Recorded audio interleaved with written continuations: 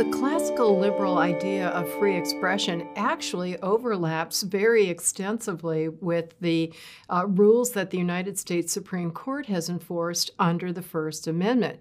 And interestingly enough, also overlaps with the rules that have been enforced under international human rights law. So it really is a universally accepted standard that reduces the power of any external authority, in particular government, to deprive individuals of the right to make our own decision about what we will say, what we will not say, what we will listen to, what we will not listen to. Most people falsely assume one of two things which are opposite from each other, and yet they are equally wrong. On the one hand, many people assume that freedom of speech is absolute, that there can be no restrictions or limitations whatsoever. On the other hand, too many people think that there's no protection for certain kinds of unpopular speech, such as so-called hate speech or pornography or terrorism speech, to name a few that are constantly attacked. The First Amendment freedom of expression rests upon two fundamental principles.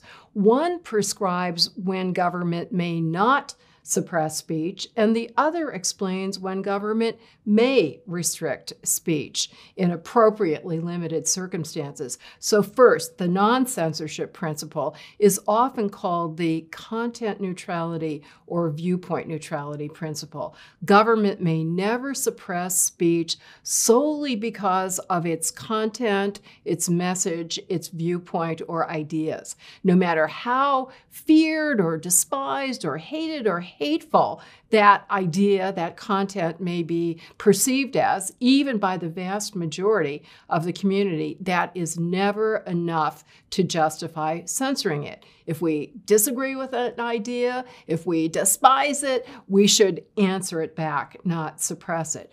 If, however, you get beyond the content of the speech, its message, and look at its overall context, then government may restrict that speech consistent with what is usually called the emergency principle.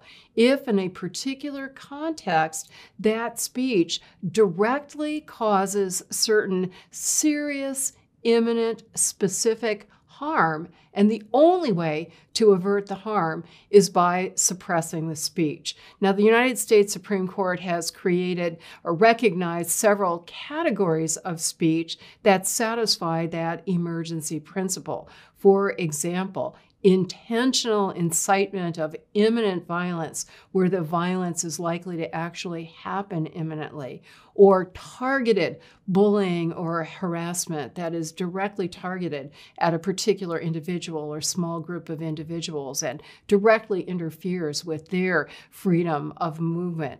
Another example that satisfies the emergency principle is what lawyers call a genuine threat or a true threat. And we use that adjective to distinguish it from the loose way that people tend to use the word threat in everyday speech. I feel threatened that Milo Yiannopoulos is going to be speaking on my campus. No, that is not a justification for censorship. But if the speaker is directly targeting a small, specific audience and intends to instill a reasonable fear on the part of that audience that they are going to be subject to some kind of violence, then the speech can and should be punished. One of the really important concepts that helps to enforce these big principles that government may not suppress speech because of disagreement with its idea, it may suppress speech if the speech poses an imminent danger of violence.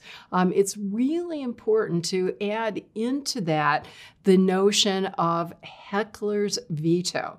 The fact that people who object to the speaker's ideas are threatening violence can never be a justification for the government to stop the speaker from proceeding with the talk. The government has to protect the speaker and the audience members who choose to hear that speaker against the violence by the protesters.